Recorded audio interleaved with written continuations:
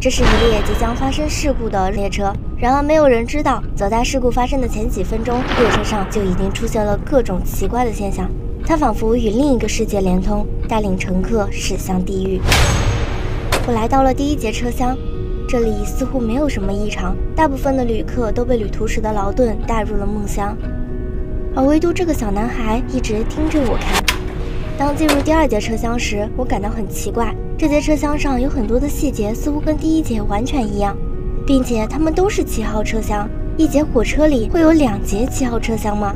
我小心翼翼地走到前面，果然那个小男孩就像刚才一样，一直盯着我看。何してるの？またあったね。